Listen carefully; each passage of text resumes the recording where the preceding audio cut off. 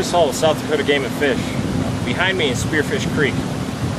Today we're doing a little sampling, a little shock sampling of trout in Spearfish Creek, one of many sites that they're doing this summer to do a kind of a survey of the health and the fishery in Spearfish Creek. The roar of Sturgis is being replaced by the roar of Spearfish Creek today, and you get to see some pretty cool stuff. Doing a stream survey, electrofishing, to see what the fishery is doing in Spearfish Creek. Mostly we sample, well, mostly we see trout in this stream. If we were to see other fish, we would sample those as well. And we try and look at not only the species of fish, but the population numbers, the sizes of fish, and we can compare that to previous times when we sampled this before. We did a pretty intense survey in 2008, so we can compare our numbers to 2008 and see what kind of fish we're getting now. And just, you're looking at population trends or health of your streams or all of the above? All of the above, really. And, you know, there's a lot of factors too. The flows in spearfish have really gone up over the last few years, and they've had some pretty big, you know, spring thaws come down and move a lot of habitat around, and so we may see really different numbers because habitat has changed also. We may see very different numbers because there's so much water, it's a lot harder to catch the fish also. But yeah, we can compare that to 2008.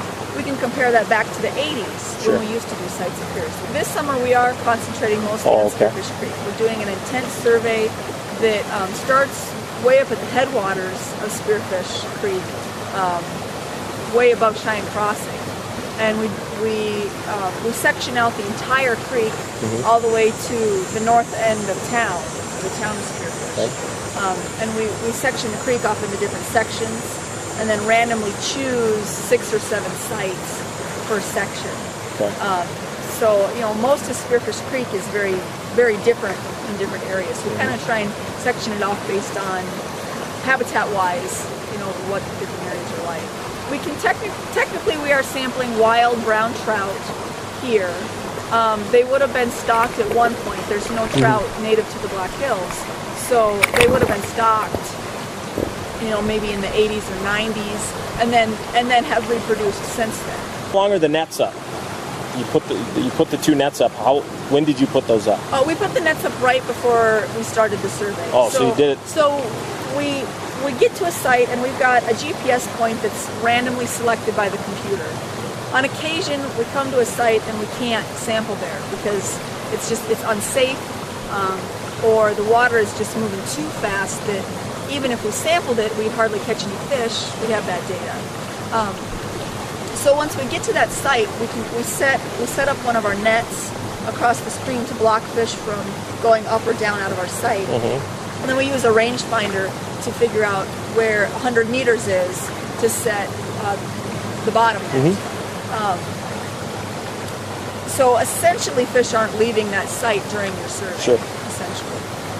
We do 3 passes then. So we'll do the first pass, put those fish into a holding cage, and then we like to see a depletion in the number of fish in each pass. We'll do the second pass, put those fish in a separate holding cage. Again, third pass, put those fish in a separate holding cage. And then when we get back to the office and run this stuff, run the data on the computer, it'll graph it out and it can say, well, your population, you may have caught 200 fish, but your population was actually probably 300 based on that curve graph. And you're weighing and measuring them, just, does that give you age data or just health of the fishery? Or it gives us health of the fishery, it gives us condition of the fish. A lot of times with trout, length is more important. So our computer system will give us a population of fish less than 8 inches and population of fish greater than 8 inches. That seems to kind of be the cutoff that anglers would like to catch fish over 8 inches. But then there's also another category of people that would prefer to catch 15 and 20-inch fish as well. So measuring them is more important. We do take weights on anything over about 100 millimeters. And weights can give us the condition of the fish. Sure. That way. Okay. How many fish approximately did you catch in this stretch? In this stretch, yeah, we caught approximately about 100 fish. A lot of the sites we've been seeing, we sampled 2 sites on Monday that were further down, and we were getting closer to 250, wow, 250 fish. We see larger fish in town, but fewer. In the canyon, we see a lot of fish, but they're more in the 10-12 inch range, but there's a lot of them. So we might see close to 300 maybe in a site, 200 to 300, depending on where we're sampling at. Cool. So, and right here we see brown trout. There's sections in the canyon where there's less water below Bridalveil Falls. We see brook trout in there. Right around Cleopatra Creek, in that area we see rainbow trout in with the brown trout. And then in the headwaters we see some really nice brook trout. We sampled a site yesterday, we had some really nice brook trout in those headwater sites. Cool. So that was it. Lots of fish, lots of action, spills and thrills. And as always, it's good to do these kind of things when it's not so cold out and before it's waterfowl season, because you get to find out where the hole in your waders are. And obviously I got one.